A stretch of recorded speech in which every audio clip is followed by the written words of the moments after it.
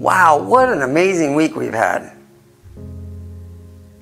All I can think about are late night emails, early morning rises where I'm getting in and looking at the internet and reading the latest news and media reports. And I want you to know how thankful I've been through this process for your prayer and your encouragement. I can't tell you how meaningful that's been. Recognizing that our health and safety of our students always is at the forefront of our thinking and our thoughts, as well as our faculty and staff.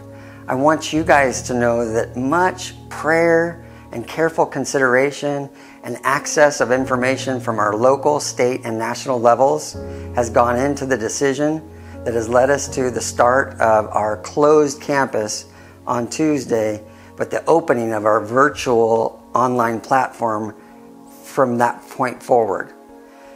We recognize all of the practice that goes in to prepare for band, drama, and athletics, and so many of the other activities that our students partake in. And so making this decision was not an easy one. But I also want you to know that making this decision was not one that was based on fear. It was a decision that was absolutely based on love for your students and the families and our staff and ultimately our Linfield community to create the absolute most positive, safest environment that we could. I think it's also an opportunity, difficult times are opportunities for growth and stretching. And so as we look at Tuesday and our starting of this whole new concept of virtual learning, I'm kind of excited about that process. And our teachers are super excited about it too, as they've been preparing now at the planning level for a couple of weeks. And as we get ready to plan specific lessons and engaging ways to interact with you, whether it's video or chatting or ongoing feedback in just a creative measure. And so we're super excited about that opportunity. So we're looking forward to it, and more specifics are going to roll out shortly.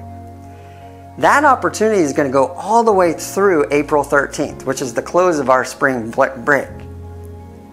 But I want to end on the fact that we recognize that we have a loving God that cares for us deeply, and that is probably the most important takeaway that we can leave with today.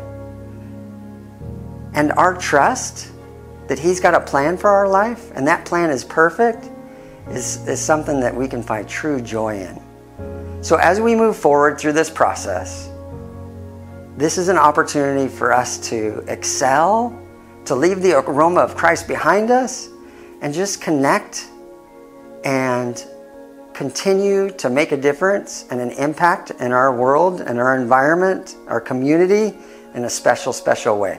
So thanks for joining with me tonight. I look forward to seeing you guys in person. Take care of yourself. Know that I will be praying for you guys daily, and we'll talk to you soon.